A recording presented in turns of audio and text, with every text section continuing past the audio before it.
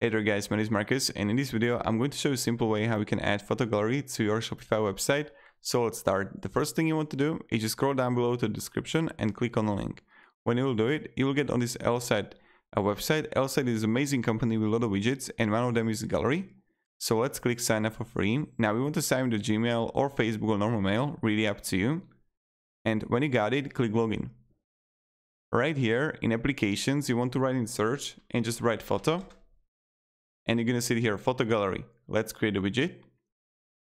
Now you can go with the traveler, with the product seller, with the wedding photographer. Really just choose which one you want. I know I'm going to choose the travel here. Continue with the template. Now I can simply change the images that I have here. Or you can change the layout and settings. And just edit literally everything, like how do you want to actually feels like and look like. Let's click save now. When you're gonna do it, you need to choose a plan. If you're starting out with your website, go with the light version. But if you're gonna have 5,000, 50 or 5 million views, you have to go with the basic, pro or enterprise. Let's copy the code here. Right now, I will just add a section, custom content, select. I will delete these two that I have in my custom content, add a content, and I'll just add custom HTML.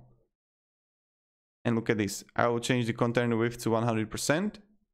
And voila, here I got the beautiful photo gallery in Shopify. So thank you very much. If you have any questions, guys, ask me down in the comments. I'll be really happy to help you and provide you some guidance.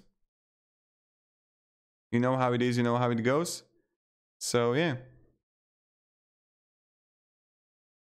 Have a great day and goodbye. See ya.